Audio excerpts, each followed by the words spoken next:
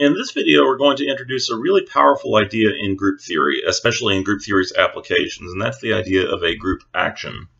So this is going to be a little bit different. We're going to start with a definition. And we're going to start with a definition that's fairly formal and technical, and then we're going to recast that definition in a few different ways, including the way that we're going to use this idea most often. And hopefully in the process, the idea will seem a little bit less technical and a little bit more useful and applicable.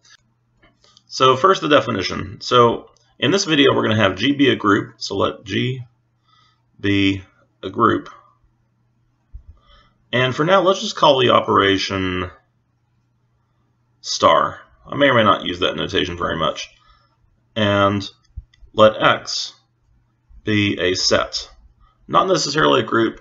Doesn't even have to have any operation on it. It may just be a plain set of objects. A group action of G on X is a function, and for now I'm going to call it F, but we're going to give it a different name very shortly. F from G cross X to X having a couple of properties.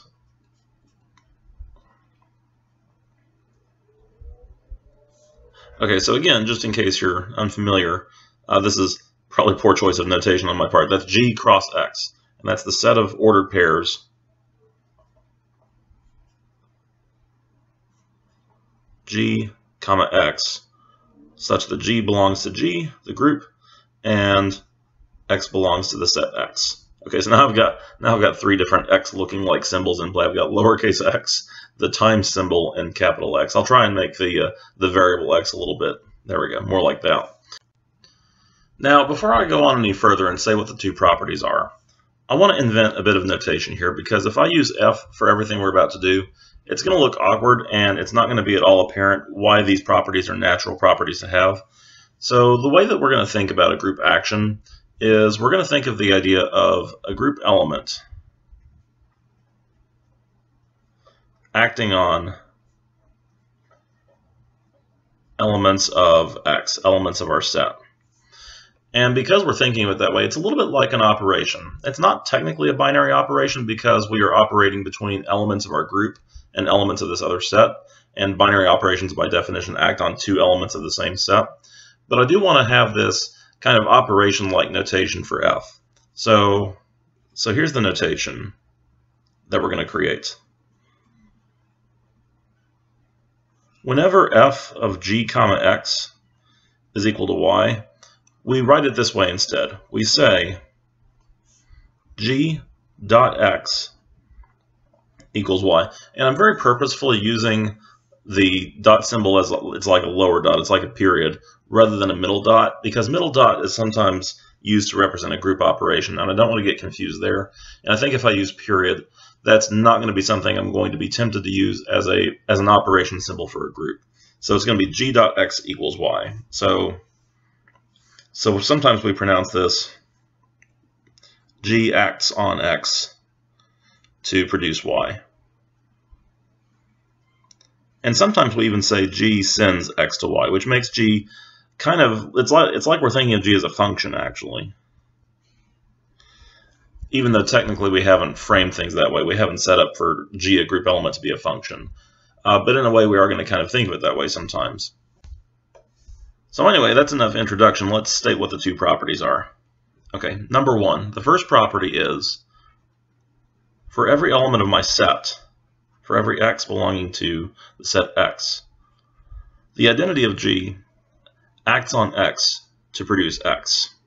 In other words, the identity should send each element of the set X to itself. And that kind of makes, I hope that makes intuitive sense, because the identity element we think of as not doing anything, so it also doesn't do anything to elements of this set X. Okay, I mean, there's no reason that has to be true, it's just part of our definition, and it seems like a sensible thing to define. Okay, second of all, this one's a little bit trickier. For each X belonging to my set and G and H belonging to the group, GH acting on X will produce the same thing as G acting on the result of H acting on X. All right, so in other words, just put this in the vernacular. if GH acts on X, it's the same as H acting on X followed by G, which is an idea kind of reminiscent of function composition. So again, there is this very function-like idea going on here. All right, by the way, one thing I should mention is that a lot of people call this a left group action, and then they allow for something called a right group action as well. We probably will not use right group actions in this course. If so, we'll define them appropriately when the time comes. There's nothing wrong with a right group action. Well, just to give a little bit of background, sorry, I'm too tempted by the opportunity to say this. A right group action is constructed in kind of the same way, but instead we usually put the set element on the left and then the group element on the right. And then the rule for composition of group elements is slightly different. It's that X acted on by GH is the same as X acted on by G, and then all of that acted on by H. But that's not going to be how we define things here, so I'm going to X that out.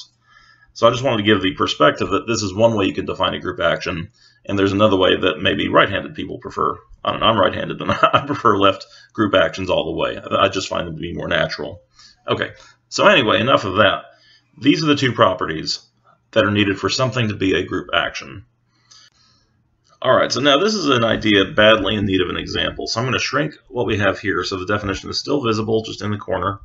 There we go, maybe a little bit more. And let's create an example. Now I'm just going to warn you in advance, this example is going to be kind of silly, but it also illustrates the idea pretty well, I think.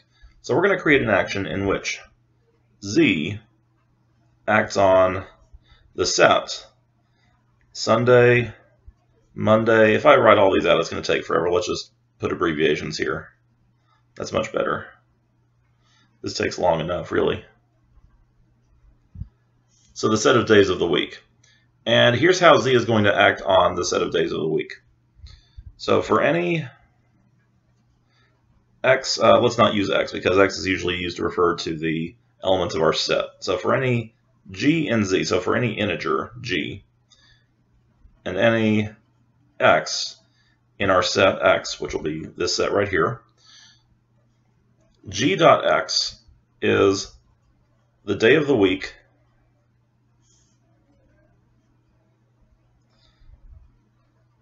that is G days after X. So for example, so again, our group elements are integers. Remember, our group operation for Z is addition. So that's going to look a little bit different from our definition over here because I'm going to be using addition symbols throughout. G is an integer and X is a day of the week. So for example, 3.Monday is going to be the day of the week that is 3 days after Monday, Tuesday, Wednesday, Thursday. And then 7.Friday, I love Fridays, is going to be the day that's 7 days after Friday. And because I'm an expert on Fridays, I know that the day 7 days after Friday is still Friday. And 0.Thursday is going to be the day that's 0 days after Thursday. That's the same day. That's just Thursday. Okay, so let's verify that this satisfies all of the properties needed to be a group action. All right, so first of all, property 1. For every X in our days of the week set, the identity acting on X produces X. Now we need to keep in mind the identity is not 1 in this case, it's 0. 0.X equals X. And that's true because the day 0 days after X is X. Man, if only everything were so easy. So that is a check. We know that this thing that we're claiming as a group action does satisfy property 1. So the other thing needed to verify that this really is a group action is to show that GH acting on X is the same as G acting on H acting on X. So let's assume G and H are integers. We need to show that. Now I need to interpret this rule correctly because our operation here is addition. So we really need to show that G plus H acting on X produces the same thing as G acting on the result of H acting on X. But I think that's going to be true because the thing on the left is G plus H days after X. And the thing on the right is G days after H days after x. And I think those are the same thing. So I think we can check off number 2. So this means that what we have here is a group action. And it's a nice example of a group action for one reason and one reason only, which is that there's no obvious way in which the elements of x form a group. Like, there's no way that I can think of that days of the week naturally form a group. So this is a case in which group elements act on some object other than group elements. All right, by the way, I'd be remiss if I didn't mention we could also have Z mod 7 acting on the same set. This time I'll just abbreviate. Okay, here's what the group action would be. It would be for all, and this time I'm going to use this symbol, for all n brackets, so equivalence classes in Z mod 7, and x's in the set of days of the week. Again, that's the set x. N acting on x produces the day n days after x. And this time I've got to be a little bit careful because I'm using n here, but the thing that I have in this notation here is an equivalence class or a congruence class. So I need to make sure this is well defined. Because, for example, if I had brackets 5 here, that would be the same as brackets 12. So I would need to be sure that 5 days after a day of the week is the same as 12 days after a day of the week. And I guess that's not technically the same day of the calendar, but it does produce the same day of the week. So this is still perfectly fair and well defined. And it's a group action for the same reasons we covered here. So you can also have Z mod 7 acting on a set. Now, before I wrap up this video, I want to mention one property of group actions that we want to be aware of. So let's zoom out. Okay, now we've got different levels of zoomed out here. Let's just put everything over here on the left, and then we'll write over here. Let's see, how about blue for this? Nice dark blue. All right, so here's a fact, and we will prove this fact.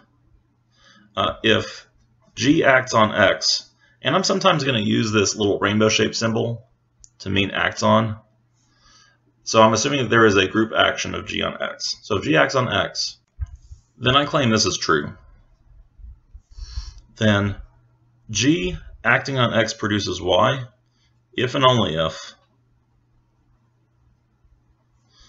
G inverse acting on Y produces X. I claim this follows from the rules that we stated over here in our definition of group action. So let's see if we can prove this. Okay, so let's let G belong to our group and X and Y belong to X, and let's assume, first of all, that I know that G acting on X produces Y.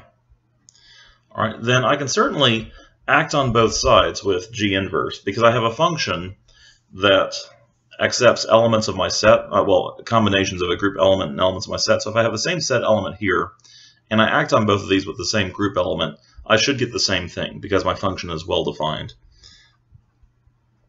So if I act on both sides with G inverse, I should get the same thing.